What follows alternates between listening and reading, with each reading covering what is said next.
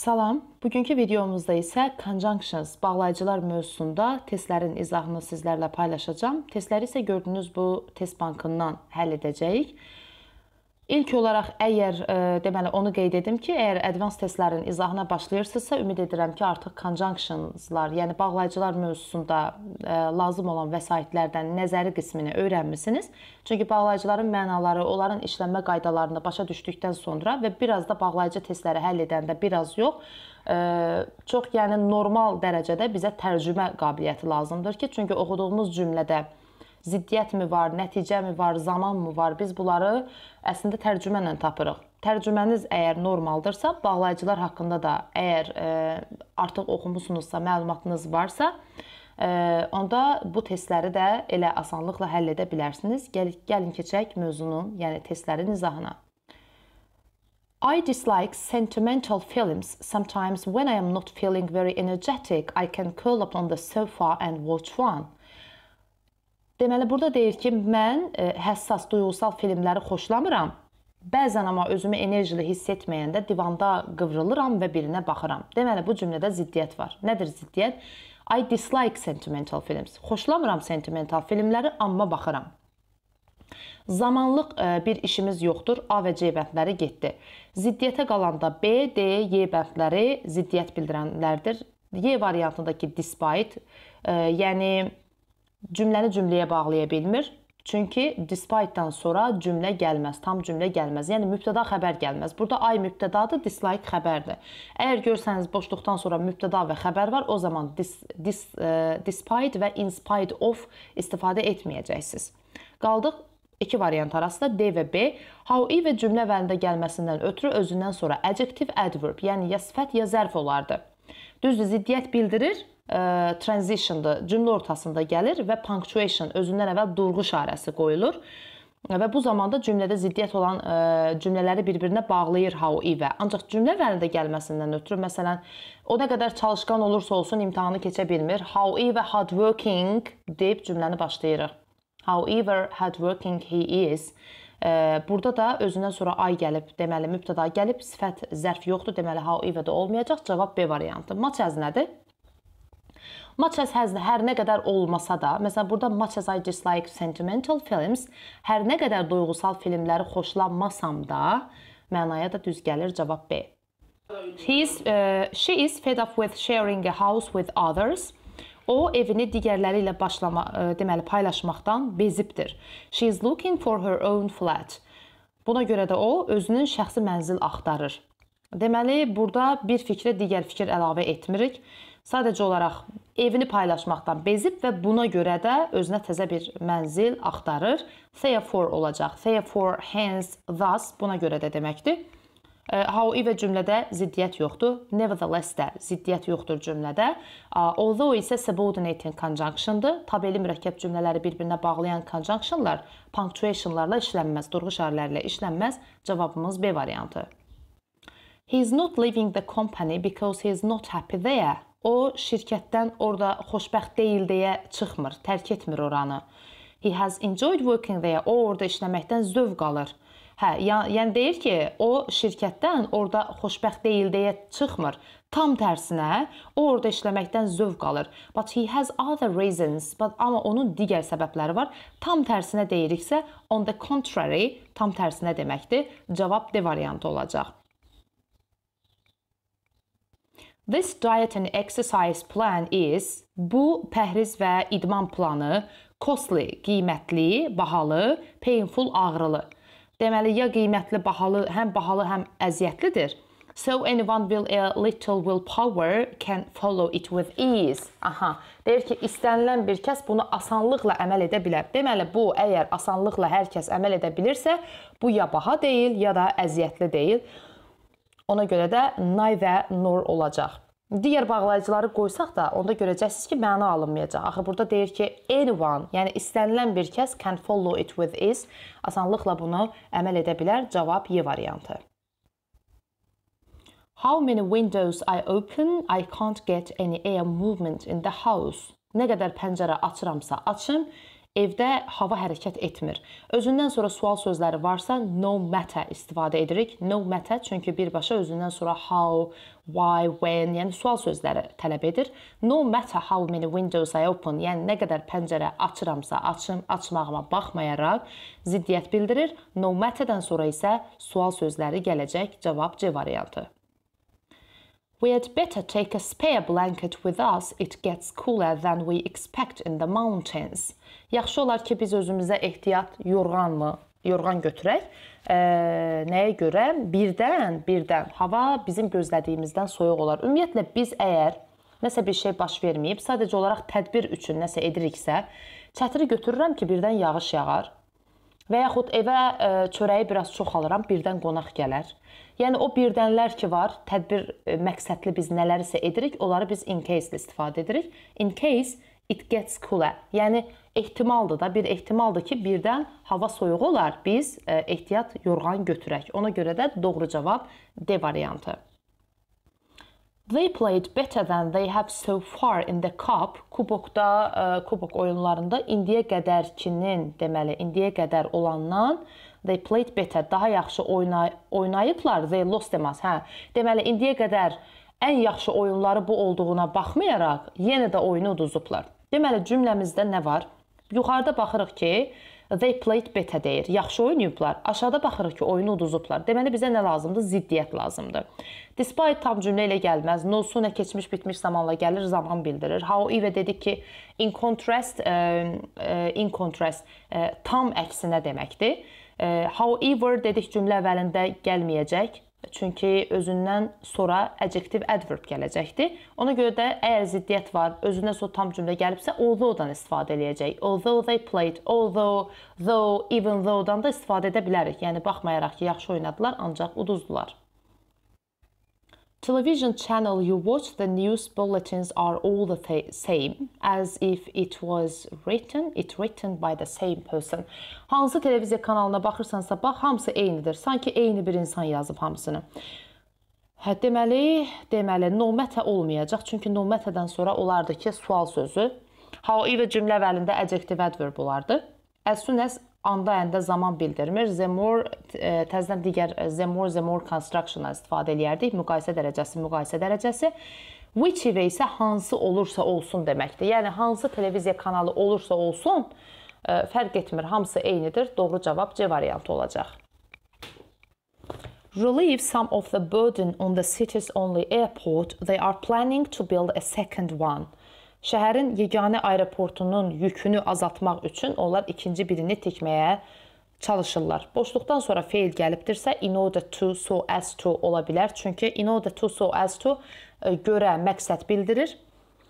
Birbaşa özündən sonra feil alır. Burada no matter how gələrdi. In case tədbir məqsədli istifadə olunur. Cümlə ortasında gələcək. Birdən nəsə etdim, birdən nəsə olar. Even though özündən sonra tam cümlə gələcək, birbaşa gəlməyəcək, yəni xəbər. How relieve, necə azaltmaq olmayacaq. In order to relieve isə, yəni yükü azaltmaq üçün. So as to, in order to, bunlar məqsəd bildirir. Cavab C variantı. 12-ci testdə our students have to choose to study French, Spanish because they are the compulsory subjects selected by the board.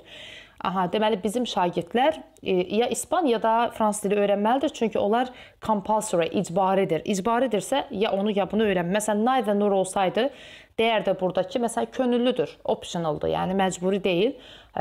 Onda biz götürərdik ki, məsələn, heç birini öyrənməyə məcbur deyirlər, istəyən oxuyur. Amma burada compulsory, icbaridirsə, deməli, biz deyəcəyik ki, either French or Spanish. Bizim şagirdlər ya fransız, ya da İspan dilini öyrənməlidir. We discussed the fine details. Let me ask you whether you are interested in our offer. Fine, məsələn, cərimənin detallarını müzakirə etməmişdən əvvəl let me ask you, qoy icazə verin, soruşum görüm, siz bizim təklifimizlə razısınızmı? However, cümlə başı özündən sonra adjective adverb gəlir. Consequently, nəticədə, nəsə bir şey olardı, nəticədə cümlə ortasında gələrdi, punctuationla. Afterwards, daha sonralar deməkdir. In spite of tam cümlə ilə gəlməz. Mübtədası xəbəri varsa, in spite of olmayacaq. İndi burada isə deyir ki, detalları müzakirə etməmişdən əvvəl icazə verin, sizdən soruşum soruşum görüm. İcazənizlə sizdən soruşum, siz bizim təklifimizlə razısınızmı? Before we discuss the fine details. 13 olacaq Y variantı. Western Scotland is wild and mountainous. Eastern Scotland is lush farmland. Qərbi Şotlandiya çöllük, dağlıq. Şərqi Şotlandiya isə göyçəmənli ferma sahələridir. Yaşıllıqdır yəni. Nə vaxt ki gördük cümlədə antonimlər var. Wild çöl sahədir. Lush isə yaşıllıq deməkdir. Bir tərəf dağlıq, dərəlik, bir tərəf isə yaşıllıq. Deməli, ziddiyyət olan cümlələrdə biz dedik ki, direct contrastdır. Direct contrast. Direct contrast olan cümlələrdə biz iki bağlayıcıdan istifadə edirik. While, whereas. Direct kontrast olan cümlələrdə, antonim olan cümlələrdə iki bağlayıcıdan istifadə edirik. While, whereas. Deməli, burada da whereas var, cavab B variantı. I don't see why the boys can't go fishing. They promised to stay together and come back before it gets dark. Mən başa düşə bilmirəm. Niyə oğlanlara balığa gedə bilmirlər, balıq tutmağa gedə bilmirlər? Birlikdə qalıb, evə də qaranlıq düşməmişdən əvvəl qayıtmağa söz verdikləri halda. Başa düşmürəm deyir, birlikdə olub, evə də vaxtında gələcəkləri halda niyə oğlanlar axı gedə bilmirlər balıq tutmağa? Deməli, I don't see why the boys can't go fishing as long as həm zaman bildirir. Məsələn, you can stay here as long as you wish. İstədiyin qədər, arzu etdiyin qədər burada qala bilərsən. Nə qədər zaman bildirir as long as. Amma bir də as long as halda deməkdir. Biz Murphy'dən izah etmişdik, şərt budaq cümlələrini bağlayırdı ki, yəni əgər söz verdikləri halda, söz verdikləri şərtdə niyə görə gedə bilmirlər? Whereas cümlədə tam kontrast olardı, ziddiyyət yoxdur. No matter özündən sonra sual sözü. Whether, məyər onlar söz vermək alınmayacaq tərcümə cəhətdən də. In spite of-dan sonra isə they promise, mübtəda xəbər gəlməz. Doğru cavabımız elə D variantı qalır. Your mother's efforts in making the costumes, the whole cast of the play looked great. Sənin ananın cəhdləri, deməli, kostyumları ananın hazırlama cəhdlərini, the whole cast of the play looked great. Burada deyir ki, heyətin bütün üzvləri əla görünür. Deməli, sənin ananın kostyumları tikməsinə görə, mother's efforts in making, yəni kostyumları tikmə səylərinə görə, bütün heyətimiz yəni əla görünür. Burada ziddiyyət yoxdur ümumiyyətlə. Ana yaxşı paltarlar tikib, heyət də yaxşı görünür. Ona görə də burada görə deyiriksə, thanks to. Thanks to təşəkkür edirəm demək deyil abi. Məsələn, thanks to görə deməkdir, üzündən deməkdir. Məsələn, sel üzündən kənd su altında qaldı və yaxud kompüter üzündən uşaqlar dərs oxumurlar. Thanks to technology, texnologiyaya görə bu mənada işlənir. Cavab C variantı. He was well liked. Everyone in the firm gave generously towards the retirement present. O elə well liked, bəyənilən, populyar, məşhur insandır ki, tanınan. Firmadakı hər kəs deməli gave generously towards the retirement present məzuniyyət hədiyyəsi olaraq, yəni könüllülüklə verirlər. Deməli gave generously towards the retirement present. Burada isə he was well liked that, yəni boşluqların arasında işlənən well liked adjektivdir. Deməli so that construction ola bilər də so well liked that, yəni o qədər məşhur bir insandır ki, tanınmış bir insandır ki, özündən sonra da so that-dən sonra tam cümlə gələcək. Məsələn, Aiza well liked or deyib nəsə bir şey deyərdi. Yenə biz well liked-la onu müqayisə edərdik. Naiza nor da elə. Məsələn, boss and-də deyərdi ki, həm well liked, məşhurdur, həm də necəsədir. Başqa bir, yəni iki bir şeyi müqayisə etsəydi, biz bunlardan istifadə edərdik. Elə cavab so that olacaq A variantı. The renovation of their football stadium, the team will be using another team's ground next season. Deməli, özlərinin futbol stadionunda olan yenidən qurmaya görə komanda digər komandanın meydançasından istifadə edəcək. Görə deyir də burada. Görə deyir və özündən sonra the renovation of their football stadium cümlənin xəbəri yoxdur. Tam cümlə gəlməyibdir. However cümlədə sifət zərf olardı. While cümlədə tam cümlə ilə gələrdi. Because tam cümlə ilə gələrdi. Whereas isə %100 yəni direct contrast olanda ziddiyyət olur. Burada ziddiyyət yoxdur. Sadəcə görə deyir. Due to, because of da olardı. Due to, because of isə özlərindən sonra tam cümlə gəlmir, ifadə gəlir və görə səbəb bildirir. Yəni C variantı düzdür. Your mother comes to visit. We must remember to give her the things your sister left for her. Sənin anan gələndə biz sənin bacının onun üçün qoyduğu şeyləri verməyi xatırlamalıyıq. Yəni yadımıza düşsün, verək deməkdir. No matter how olardı. Ondan sonra deməli burada deyir ki, anan gələndə biz hədiyyələri, yəni nə isə ona verməliyik. Anda əndə deyir də, anan gələn zamanda edəcəksə, təbii ki, burada when olacaq, başqa zamanlara ehtiyac yoxdur. By the time, məsələn, anan gələnə qədər biz artıq getmiş olacaqdıq, vermiş olacaqdıq desəydi, daha çox da bitmiş zamanlarla. Whereas ziddiyyətdir, burada ziddiyyət yoxdur. However, cümlə vəli, sifət zərf yoxdur. Elə tərcüməsindən də bilinir ki, anan gələndə biz ona aid olan əşyaları verəcəyik. Cavab B variantı. Vast distance and great difficulties in transportation. There was a remarkable amount of trade in the ancient world. Böyük məsafə fərqləri və çətinliklərə, nəqliyyat çətinliklərinə baxmayaraq, there was a remarkable amount of trade. Qədim dünyada da, yəni əhəmiyyətli miqdarda ticarət olubdur. Deməli, burada ziddiyyət var və boşluğun birinci tərəfi, vergülə qədər olan tərəfində vast distance and great difficulties in transportation olan hissəsində xəbər yoxdur, tam cümlə yoxdur. Zaman deyil, yəni whenever, hər nə zaman olursa olsun, as a consequence of nəysə ifadə nəticədə deyərdi, yox. While, even though özünə sonra cümlə gələcək, while cümlə gələcək. While'dan sonra reduction da ola bilər, amma burada nə deyir? Deyir ki, yəni çətinliklərə rəğmən, çətinliklərə baxmayaraq biz while-ı məsələn kontrast kimi istifadə ediriksə, direct contrast, while və whereas bağlayıcılarından istifadə edə bilirdik. Cümlələri bir-birinə bağlayırıq. Təbii ki, o bağlayıcıdır çünki, amma in spite of bura düz gəlir. Çünki vergülə qədər olan hissənin xəbəri yoxdur. Tam cümlə deyil. Əgər ifadədirsə, o zaman biz in spite of, despite istifadə edirik cümlədə kontrast, ziddiyyət varsa. The residents received some warning of the tornado. Deməli, sakinlər tornado haqqında bəzi xəbərdarlıqlar alıblar. Several people were injured. Bir neçə insan yaralanıb. Deməli, xəbərdarlıq alıblar, amma yaralanıblar da. Yəni, xəbərdarlıq alıblar və buna görə də yaralanmayıblar desəydi, biz deyərdik ki, məsələn, thus, hence, therefore, xəbərdarlıq alıblar deyə yaralanmayıblar. Amma burada deyir, xəbərdarlıq alıblar, amma yaralanıblar. Deməli, bizə ziddiyyət lazımdırsa, thus belə ki olmaz. Digər tərəfdən də ziddiyyət, burada digər tərəfdən də zədələniblər olmaz. Çünki elə xəbərdarlıq alıblar və konkret olaraq ziddiyyət var. Even though dedik tabelilik bağlayıcısıdır. Punctuationlarla işlənməz durğu işarələri ilə. Despite dedik, özündən sonra birbaşa ifadə gələcək.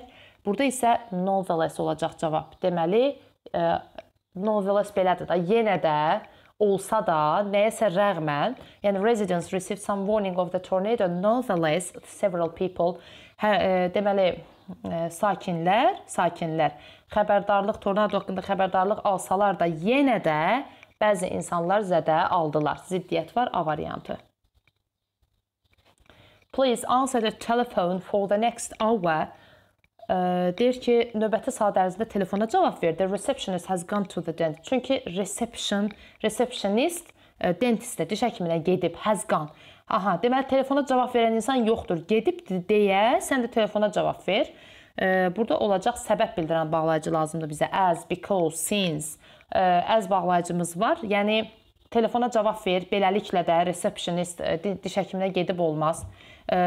Çünki, yəni getdiyinə görə deməkdir da. Yəni receptionist diş həkiminə getdiyi üçün, getdiyinə görə, as, because, since bilirsiniz səbəb bildirir. Cavab Y variantı. When deep sea diving, you must pay attention to the time.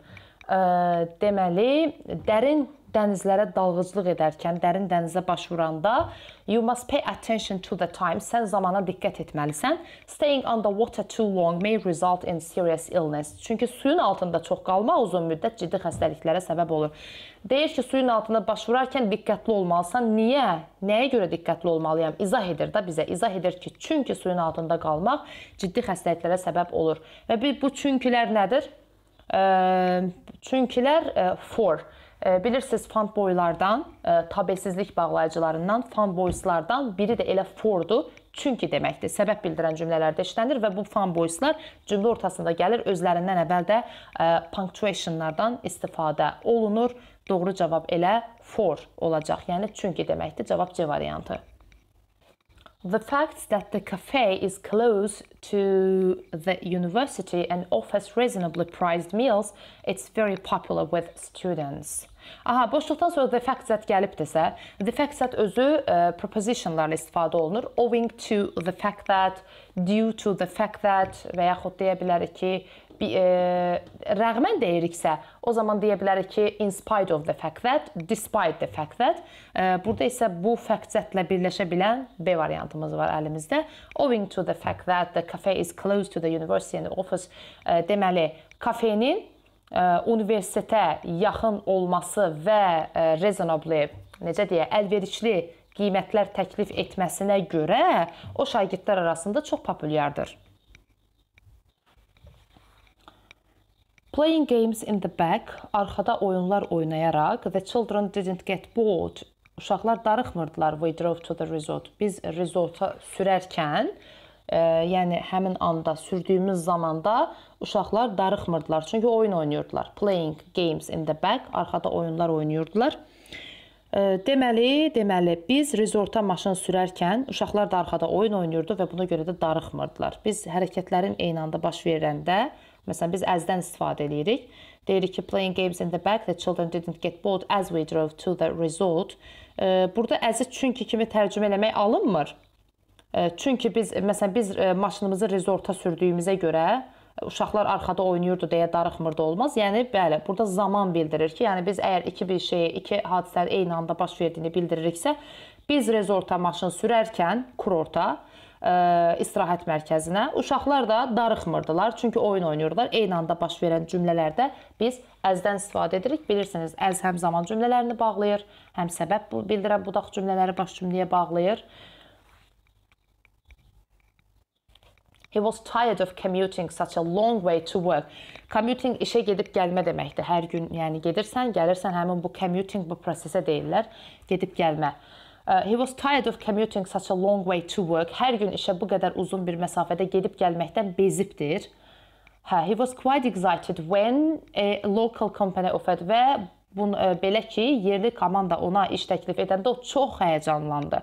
Yəni, işə gedib gəlməkdən bezib və çünki həyəcanlandı demərik, baxmayaraq ki, həyəcanlandı demərik. Məsələn, bunlar ziddiyyət bildirir. Ona görə də biz deyirik ki, belə ki, so və yaxud da as deyə bilmərik. Məsələn, as olsa belə olar ki, o yerli bir şirkət tərəfindən iş təklifi aldığına görə bu qədər yol gedib gəlməkdən bezibdir. Görürsünüzmü? Burada səbəb deyil, burada nəticədir. Yəni, bezib artıq so, belə ki, iş təklifi alanda da çox excited oldu, həyəcanlandı. Cavab B. It was clear that, aydın idi ki, how gəlib boşluqdan. Deməli, how varsa no matter. No matter how much he protested, he was not going to change his mind. Hər nə qədər etiraz etsə də, o nə qədər etiraz etsə də, o fikrindən yayınmayacaqdı. Boşluqdan sonra how var, sual sözü, no matter how much he protested. Hər nə qədər o etiraz edirsə etsin, deməkdir. Cavab A variantı.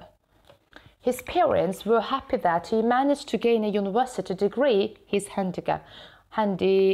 Onun valideynləri çox xoşbəxt idilər ki, he managed to. Managed to olan cümlələrdə adətən ziddiyyət olur. Çünki müvəffəq olmaq deməkdir. Yəni, nəyəsə baxmayaraq biz nəyəsə müvəffəq olmuşuq. Deyir ki, valideynləri çox xoşbəxt oldular onun universitet dərəcəsi almasına. Nəyəsə rəğmən almasına müvəffəq olubdur. Despite his handicap, yəni qüsurluluğuna rəğmən universitet dərəcəsi almağına çox sevindilər. Burada rəğmən olacaq, zas olmayacaq belə ki, besides, bundan başqa.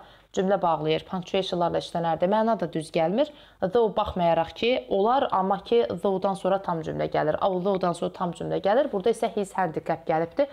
Onun qüsurluluğu, əngəlliliyi cavab olacaq Y variantı. We are going to set out at dawn tomorrow. Biz sabah sübh çağında yola düşəcəyik. We have loaded up the car tonight. Ona görə də bu axşamdan maşınlarımızı yükləmişik, yığmışıq. Burada biz səhər çıxacağıq. Çünki biz maşınlarımızı tez yığmışıq olmaz. Məsələn, əzi qoyanda tərsinə olur da, yəni. Çünki biz maşınları biz tez yığdığımıza görə yox. Əslində burada nəticə bildirir. Yəni biz yola tez çıxacağıq. Buna görə də biz deməli maşınlarımızı bu gündən yükləmişik olacaq deməli so. So özü də görürsüz punctuation'ı yerindədir. Coordinating conjunction'dır. Tabelsiz mürəkkəb cümlələri bir-birinə bağlayır. Belə də onsuz da because, when, as bunlar tabellik bağlayıcılardır. Özlərindən əvvəl punctuation olmayacaq. For desək də çünki deməkdir. Burada səbəb yox, nəticədir. Cavab C variantı olacaq. Məncə bu qədər izah bəs edər. Videomuz 25 dəqiqə olub artıq. Testlər burada çoxdur vəsaitdə. Gördüyünüz kimi hələ digər setlərdə də testlər var. İstənilən qədər testlər həll edə bilərsiniz. Mövzunu daha yaxşı dərinlətmək üçün bugünlük izahımız bu qədər. Sağ olun.